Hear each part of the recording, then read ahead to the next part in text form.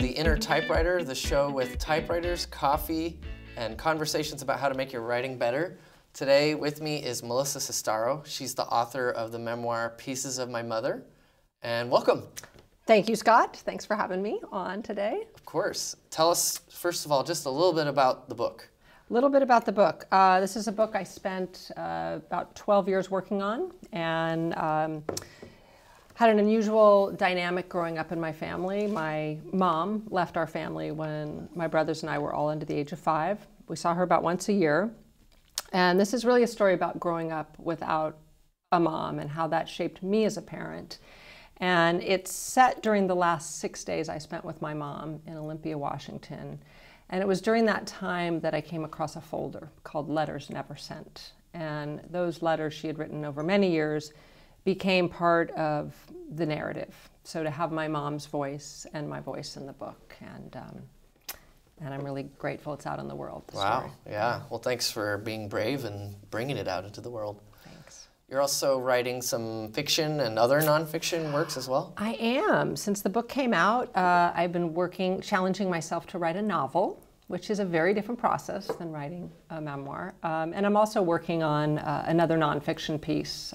Sometimes I think it's hard to get away from our themes and our stories. We always have more to tell. So there's some things I still need to say on the memoir front. Well, the subject of today's show is writer's block. So writer's block, what's that? Yeah, it's this new concept. It's spreading, like a plague. But some strategies to deal with it, commiseration and ideas about what it all means. So, I mean, has it ever been a problem for you? Have you ever been, just all ready to go and then just nothing? I don't like to call it writer's block. I like to call it, and it's just words and language, but I think people get stuck. And I think that is a normal and healthy part of the process. I think that when you get stuck, that's when you are given an opportunity to look deeper into your story.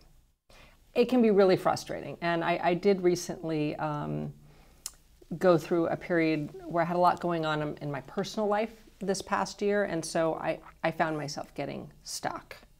And I found it, and I never experienced that. Like it really caught me off guard. I think that, as we talked some time ago about just getting in the chair and sitting down, but I think you might have a dialogue with yourself. Why am I stuck? Maybe I should try writing something else. I think it's okay to not think, oh, this is a distraction if I move away from this project and write something else. I think sometimes that can be healthy. And I don't know any writers who haven't been stuck at various points. I think it's a part of the process. Yeah. But one thing that's true pretty much for everyone is, yes, it happens to everyone, but it's not fun. No. Yeah. No, it's not fun. And then you beat yourself up, right? Because you feel like I should be doing this. This should be easy. I'm a writer. I want to do this. Is that I should do this and I should do that? Is that part of the problem? Yeah. You think? I do. I was, there was something I heard recently. I'm going to mention Elizabeth Gilbert again, because she is someone I admire as far as the creative process for thinking. And she was giving someone who was stuck the advice to take a month off and really not write and see how that felt. And then start back very slowly to very small bites. Sometimes people set out a big goal for themselves, and they say, I'm gonna write a novel. I'm gonna write a novel like this year. And the bite is too big. Maybe you need to just go back and work in smaller doses. So that's what she was recommending for this particular writer who was working on a second book and was stuck. So someone who had already written a whole book already is not above getting stuck still. Yeah, and I do have a quick, great story. So Natalie Goldberg, who wrote Writing Down the Bones and a wonderful bunch of other books, she was talking about a writer who said that she would get to page 180. She had written three novels up to page 180. And whenever she got to page around 180, she would either lose interest in the story, think it wasn't working, and she'd quit. So she had 3 novels up to 180. Uh-oh.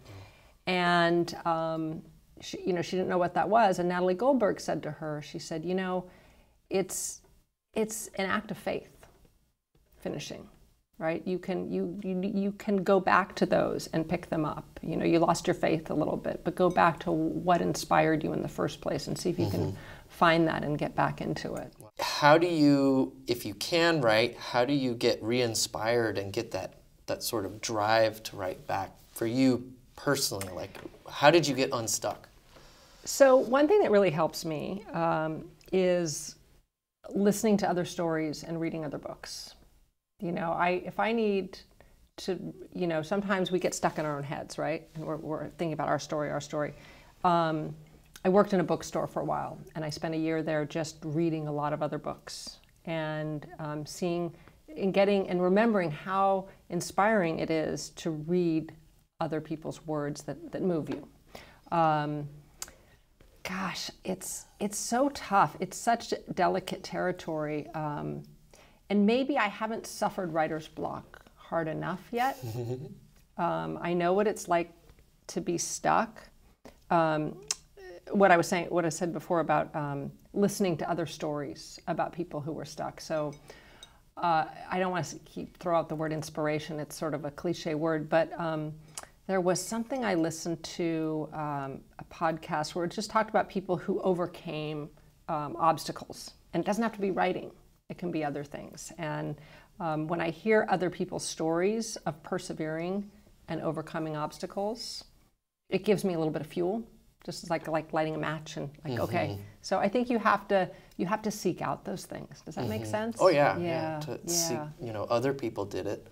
Yeah. I'm in the situation of struggle. Yeah. And their example helps get you out of it. Yeah. So have you ever heard of, or would you recommend any writing exercises, just as like the physical act of writing? Does that sometimes help to get you out? Absolutely. I think when you're stuck, that's another good thing is to pop yourself into a writing class if you can, because then you're surrounded by a community of like-minded people who also are writing, and that can kind of give you some fuel. But sometimes when I teach, we do a lot of exercises for writing prompts, and I really believe in writing prompts. And someone's got to give them to you, though, right? What's a good writing prompt? So that you know. Here's a really simple one, and it's more pertaining to memoir. So at the top of the page, you write, "I remember," and then you're making a list for like 10 minutes of uninterrupted, unedited time.